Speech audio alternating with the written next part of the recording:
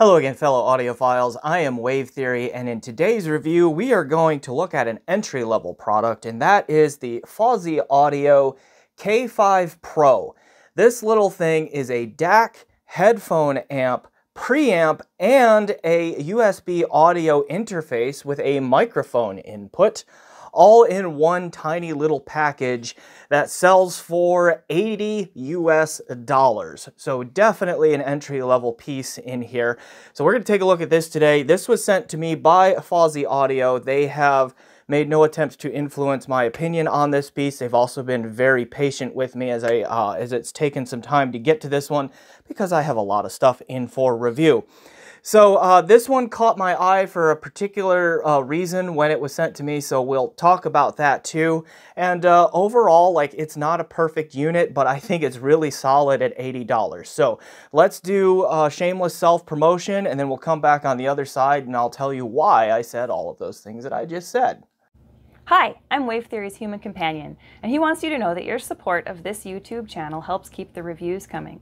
If you enjoy Wave Theory's honest, thorough style, then make sure to like this video, subscribe to the channel, and check out the links in the description below to sign up for the Patreon or send him a tip through PayPal. All right, enjoy the musings. I have had the wonderful opportunity to review some really high-end gear on this channel, stuff that costs multiple thousands of dollars and sounds really amazing. But I also like to come back to the entry level and see what's going on there, and also like help those who are just starting on their audio journey, help them find their starting points, right? And it is that reason, that is one of the reasons why when this piece came along, I was interested in checking it out. There's another reason too, and it has to do with the microphone input on it, and that this is really kind of marketed towards a gaming audio audience. But I think it's also a good bridge device for those who are into gaming, but also enjoy listening to high quality music. Let me explain that a little bit further here. So back before I started this YouTube channel, and really before I really even did a whole lot of written reviews in any formal sense, I was on Hi-Fi Guide's forum, and I started a thread that was just titled something like, "What got you into this hobby?" Because I was just curious, like, who are we audiophiles? Why are we here? How did we get into this? And that sort of thing. And I got a lot of responses to that thread, and there were like 3 consistent themes emerging about how those who were on the forum, at least, and responding to that question, got into this audiophile hobby. One of them was either themselves being a musician or having a family member who was a musician or like some sort of audio person themselves. So it was having a lot of direct experience with music and with audio gear as a kid usually, and that was kind of my story, that often ends up pushing one into the audiophile hobby. The second most popular answer, though, is the one that caught my eye, or I remembered when this one came along. And that is, I was really surprised by the number of video gamers who ended up getting into audiophile gear because of not only quality audio for gaming purposes and seeking quality audio for gaming purposes, but also just enjoying the original soundtracks to a lot of video games and wanting to enjoy those soundtracks in a higher quality way.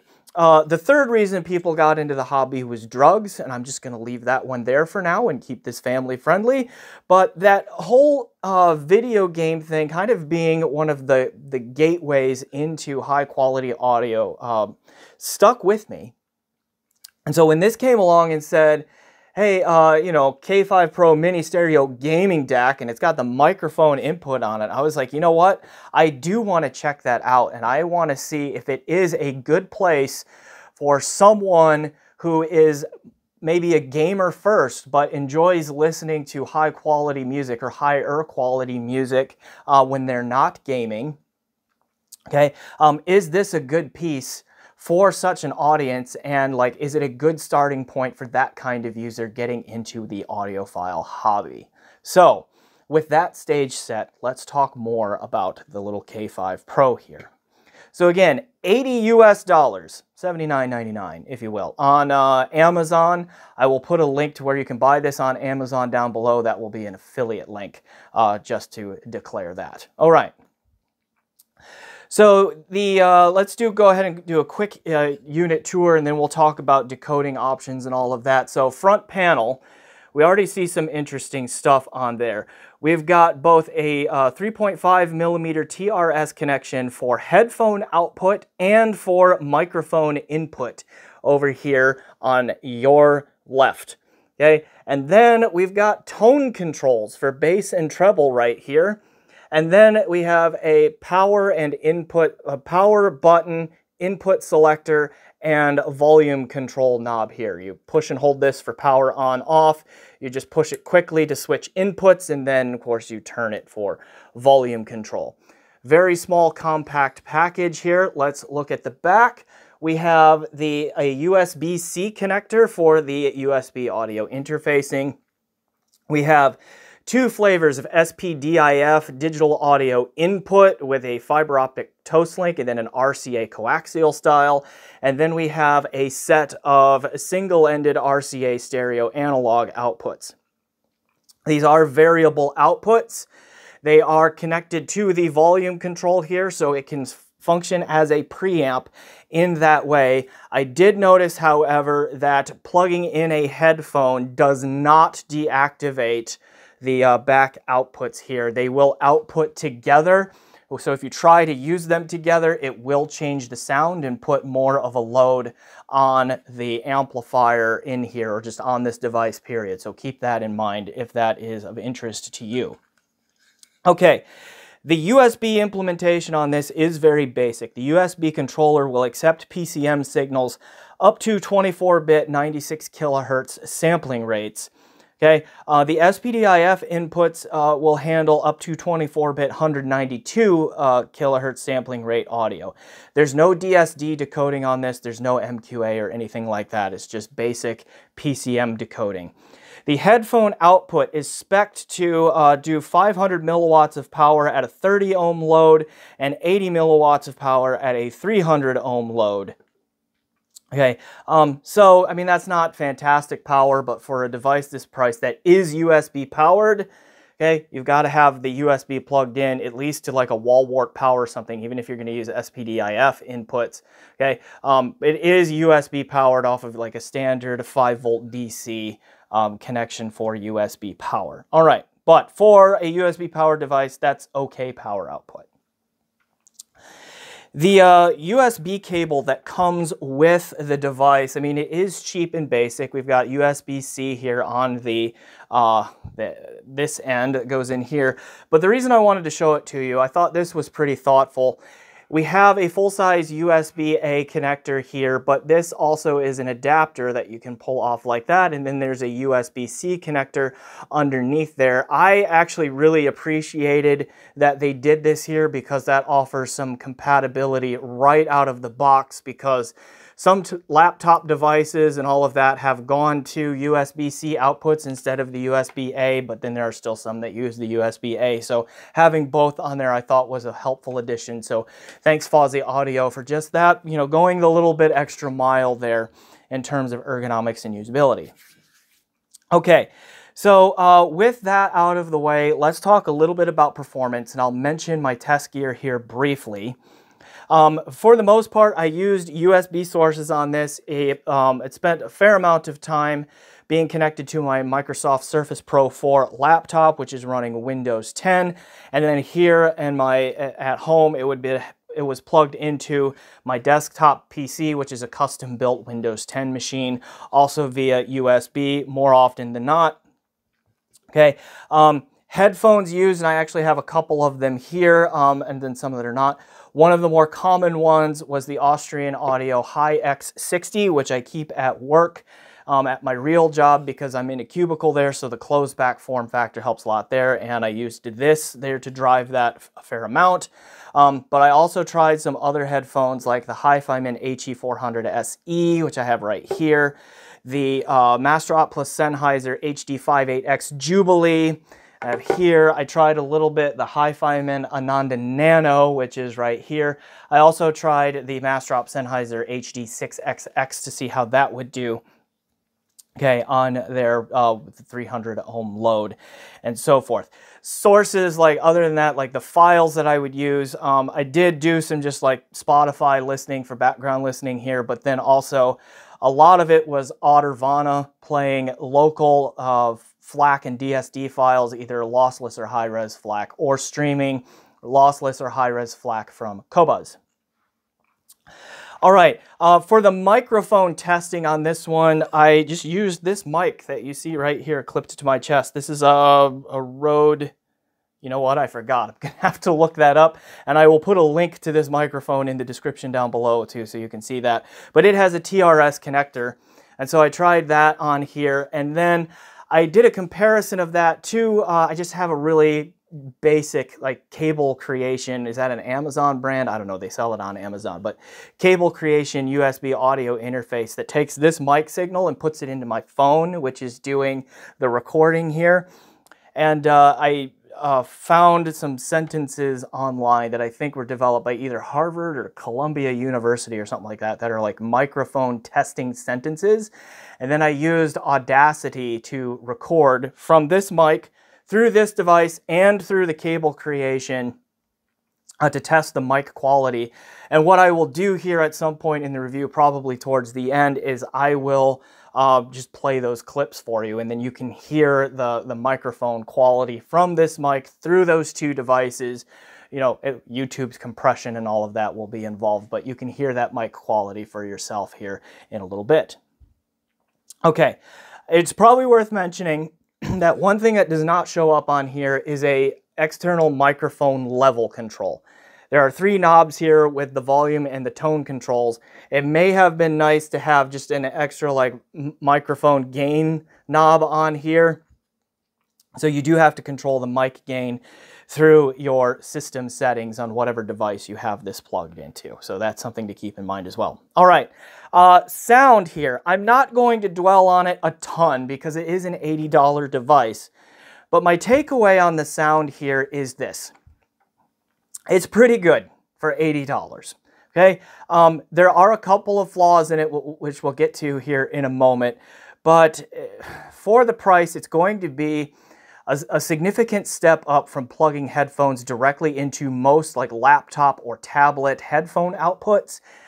It's also going to be a step up generally from plugging a microphone directly into like the analog mic input of a computer as well. So it is going to be an improvement there. And so it as a entry-level device, like, are you really going to get a better listening experience moving to something like this than plugging directly into the onboard audio on a lot of devices? Yeah, it's going to be cleaner than that. It's going to be quieter than that.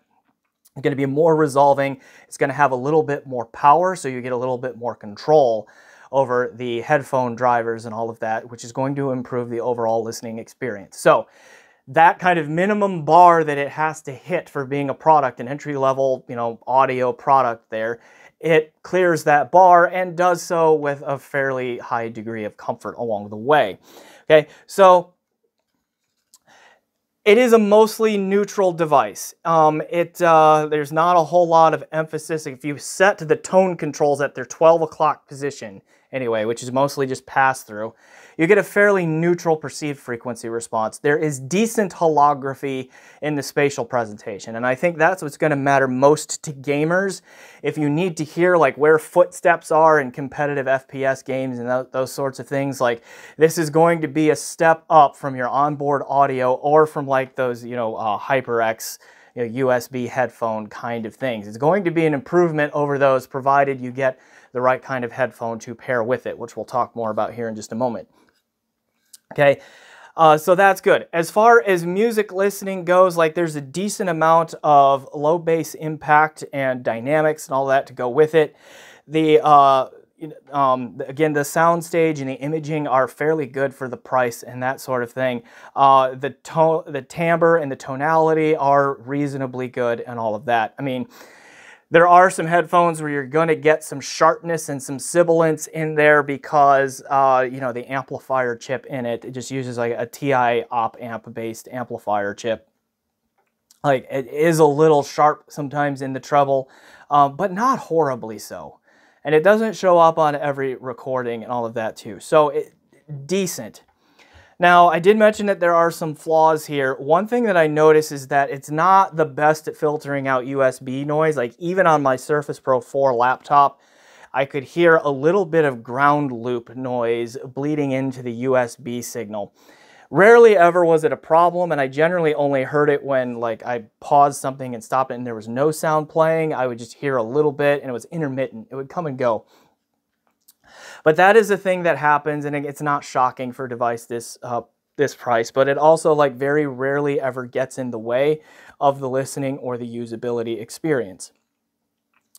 The tone controls were a nice addition. There is usually enough power here with a lot of headphones that you can pump the bass way up before it, like, starts to distort or anything like that. So if you like to color your sound, like, you can use the tone controls there, and they seem to work fine. All right, let's see. Let's talk about headphone pairings for a moment. When I get a device in like this, I want to make sure that it can power these guys. These are, again, the HiFiMan HE400 SE, which are currently $109 US.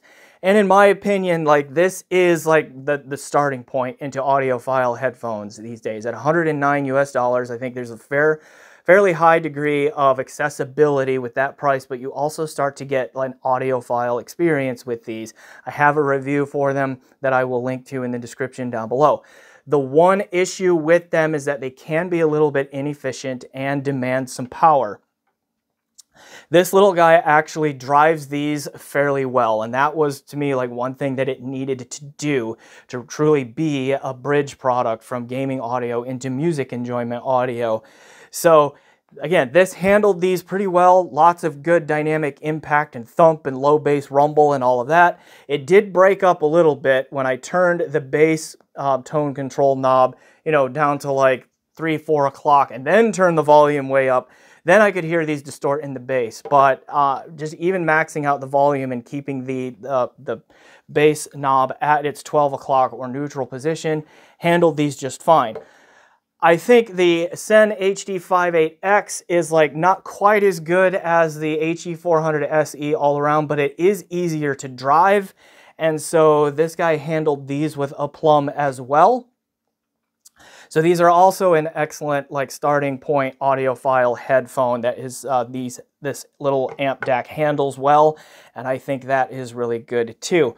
It did a pretty solid job with the Ananda Nano, which is a fairly efficient and easy to drive, but still full-size planar magnetic headphone. That pairing sounded reasonably okay to go with it. As far as driving the 300 ohm HD6XX, there I did start to hear the limitations as to what this is capable of, and that is of no surprise. Like, it just didn't really handle the low end on the HD6XX very well, and just kind of made it sound a little bit thin and that sort of thing. So I think that's probably, you're not going to want to put 300 ohm loads on this, but that's okay because there are plenty of other options in there that are pretty good.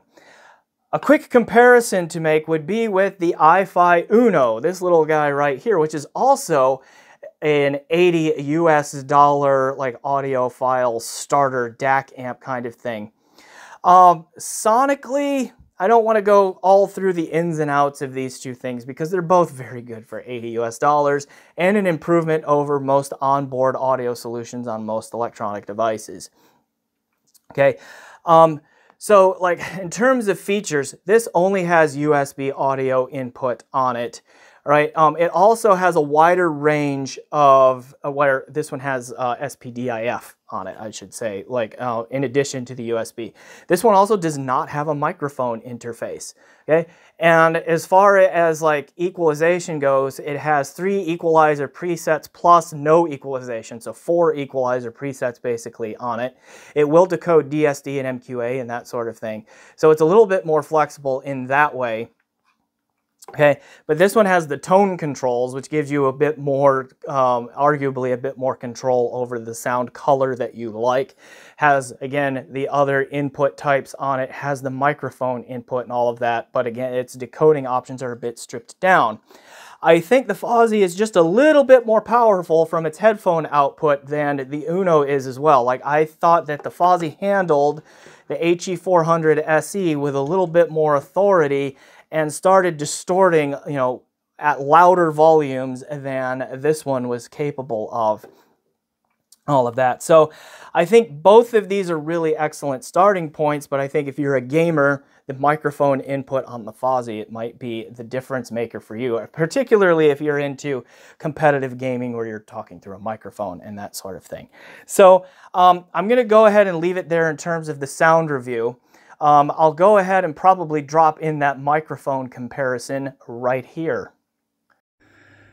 Okay, real quick, this is the little USB audio interface that I use for the audio on my channel here, and you're not hearing it right now just because I'm using my phone speaker so that I can hold this up. It's USB-C on this end, and then it has a microphone input and headphone output right here. This is like a $13, $14 thing that I just bought off of Amazon. So this is what I'm going to be comparing the Fosi Audio's mic input to in just a moment. Ever since I started using this with the little Rode mic that, again, I will link to down below in the description as well, no one has complained about the audio on this channel. So, I mean, it does a pretty solid job, and it can serve as a baseline to compare the Fosi to. The small pup gnawed a hole in the sock.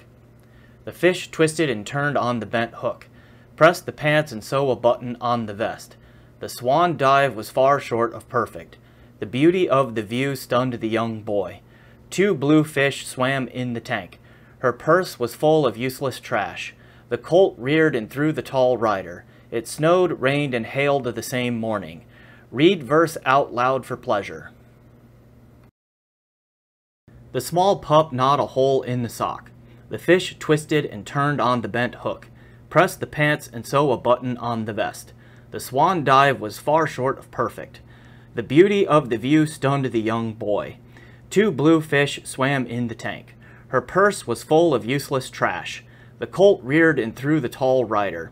It snowed, rained, and hailed the same morning. Read verse out loud for pleasure. All right, so now that we've heard that microphone comparison, let's wrap this up. $80, not perfect, you know, but it's not going to be for $80, but it's really solid at 80 bucks. And I think for someone who is primarily a gamer and is just starting to explore audiophile grade sound outside of gaming and all of that, this really is a good piece, and you know, it's got an attractive price to it, an attractive feature set, I think, and it's got pretty good performance at $80 to boot. So well done, Fosi Audio. This is a really strong entry point for the right kind of user. All right, I am Wave Theory. Thanks for watching. Please remember to leave a like if you haven't, comment down below if you haven't, subscribe to the channel, check out my PayPal, my Patreon, and just generally do those things you do to support YouTube channels. So thanks again for watching, and enjoy the music.